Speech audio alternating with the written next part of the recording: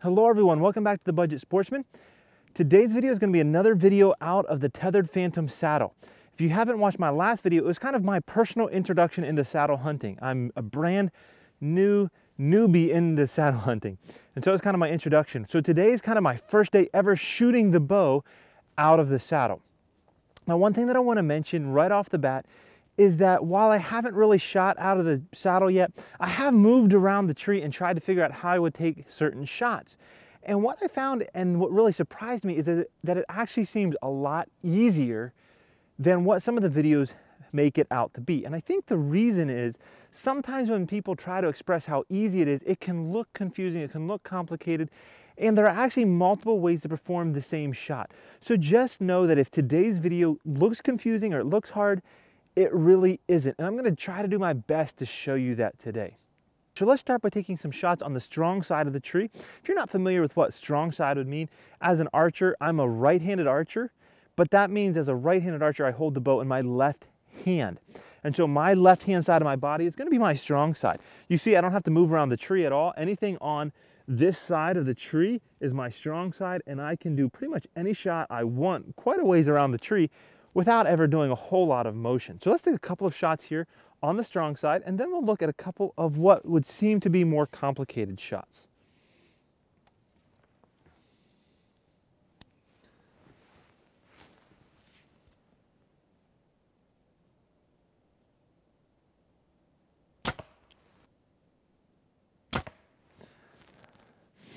All right, so as you can see, that's super easy to do. There's nothing to it. You have good form.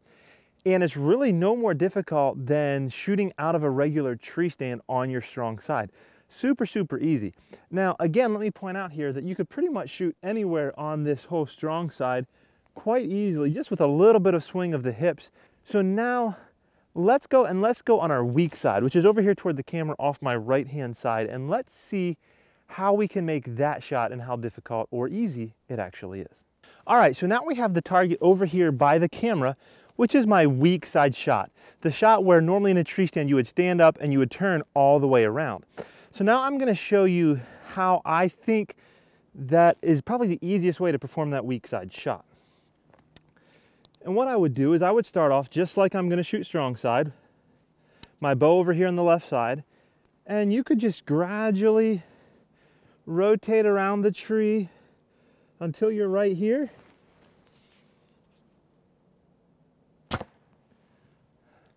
Boom, execute that shot, no problem. And as you can see, if you can make that shot, now you can make anywhere around the tree with basically a normal strong side shot, nothing too complicated at all. Now, let me show you one other way. Again, let's start the same way on our strong side, and let's just rotate the opposite direction. So we're just gonna hold this pose right here. We're just going to swing around till my hips hit the tree. Boom.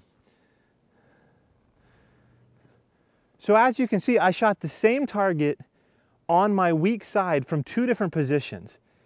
Both of them worked just fine. And as you can see, if you can do those two shots, now you can do anything you want the entire way around the tree. Super easy. Now, there's actually two more ways that you can make this weak side shot. And I think this is where sometimes it begins to look complicated. And so if it does, don't worry about it. The ways that I just showed you there worked great for me, and I'm super happy with that. There's a way that people have showed you where you bring your bow under the bridge and get your arm down underneath here. And now you're standing. And now you can make a standing weak side shot, which is actually now strong side because you've turned around. But to me, this just is not something that I'm a huge, huge fan of personally. Now let me show you the last way that you could potentially make this weak side shot. So let's put one more arrow in.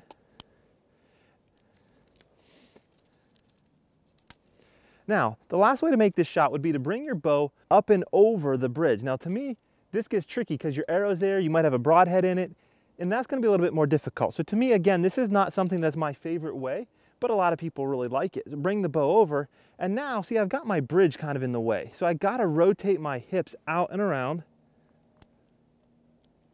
And I might even be able to bring myself into the tree.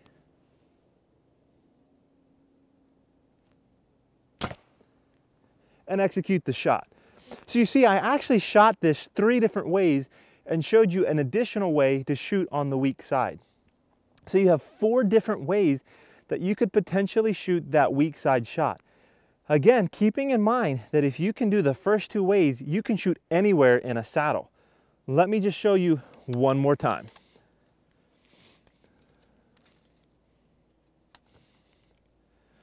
So let's start by coming around this side of the tree, draw, and I can shoot right there, no problem.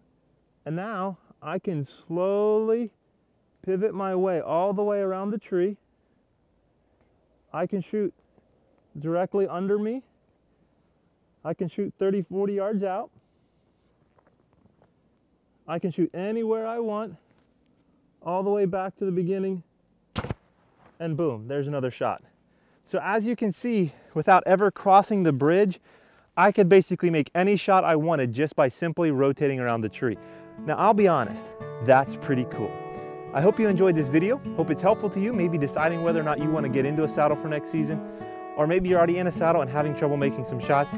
Personally, I found it to be super easy and super fun. Till next time, remember to get off YouTube and get outdoors into God's great creation.